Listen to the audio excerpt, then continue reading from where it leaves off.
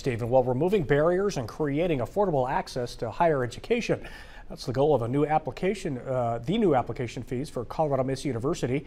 Ken Medina, the Assistant Vice President of Enrollment Management, says residents in Mesa, Montrose, and Delta counties will see no application fee when applying to enroll at the university. She says that most kids who graduate high school around the valley are not pursuing higher education or technical degrees. In Mesa County, our local high school graduates, about 60% of them aren't going on to any further technical school, community college, university. And so again, we're trying to remove any barrier that we can to help them pursue a college education.